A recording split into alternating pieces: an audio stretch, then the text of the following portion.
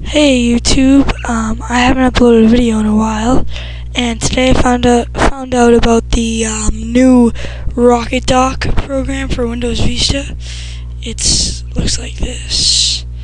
Some of my programs I have up here, and I was looking at some of the videos because I didn't know how to make a new icon for it, and the videos just showed you ways to do it using Photoshop and this program called GIMP, and you had to download those, and it was really just a hassle. So I looked at a couple other videos, and there really wasn't any way, and I found the easiest way when I was messing around, and I'll show you it today. First, you open up Paint. I have it saved on my here, but if you don't have it here, you can just go to Start, All Programs, Accessories, Paint.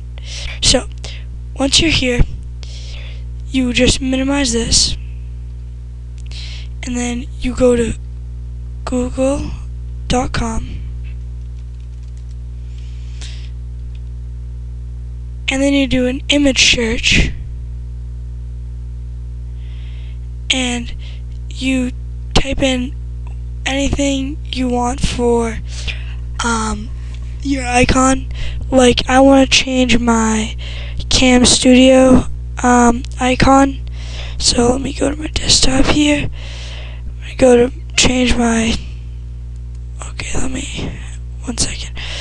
So I want to change this icon because this is kind of boring.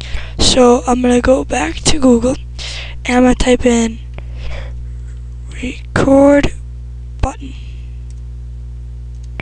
because I found one I liked here. So I'm going to hit enter, and I liked this button, this image, so I'm going to right click, save image as. I'll save it to my desktop, click save, let this download, clear list, close out of that, go here, and now I'm going to go back to Paint. Here's my image, you can see it, just move it down here. Now I can either drag it here and just let go, or I can just go to File, Open, and go to my desktop. Here it is.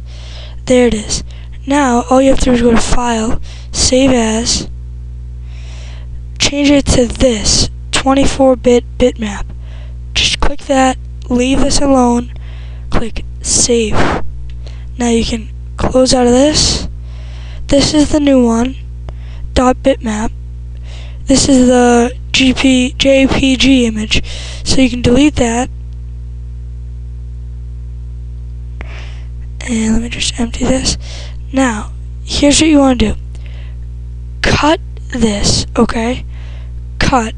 Now go to your computer, go to your C drive, Program Files, let's see, Rocketdock, Icons, and then just paste it here into your icons.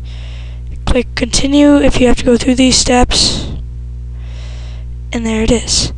Now you just close out of that, right click Cam Studio, icon settings, and there it is.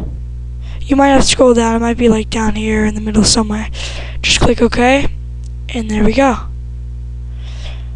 Alright, thanks guys. I'll probably be putting up some more videos soon, so keep checking the channel. Bye.